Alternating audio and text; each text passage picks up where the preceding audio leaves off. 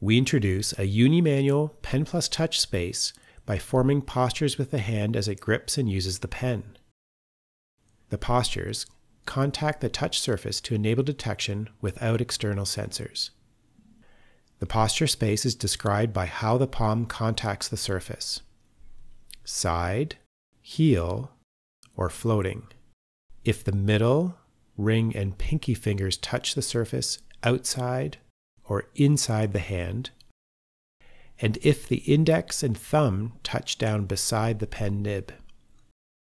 We trained a neural network to reliably recognize a subset of these postures: side palm with pinky out, side palm with pinky in, side palm with ring and pinky out, heel palm, floating palm with index touching, floating palm with pinky out,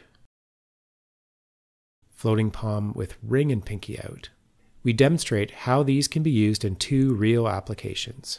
For document annotation, the user can switch between writing, highlighting, and navigating with side palm, heel palm, and floating palm. Extending the pinky erases, and extending the ring and pinky chooses the pen and highlighter color. Touching the index with a floating palm issues commands like undo or copy with directional swipes. And dropping a pinky with a floating palm activates handwritten text search. For vector drawing, the user draws shapes using side palm. Shifting to heel palm edits the nodes. And lifting to floating palm activates selection. When drawing, extending the pinky activates a creation menu, and extending both ring and pinky adjusts drawing styles. Tucking the pinky in switches to a text tool. A selection style menu is shown when ring and pinky contact with a floating palm, and touching the index while floating issues gesture commands.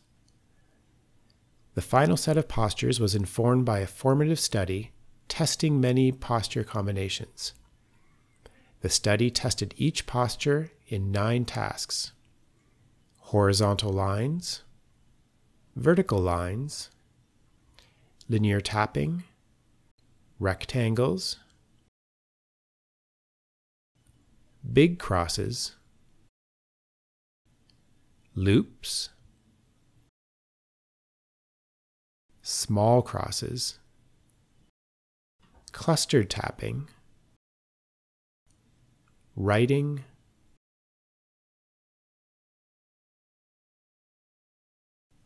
and drawing. For additional details and experiment results, see the accompanying paper.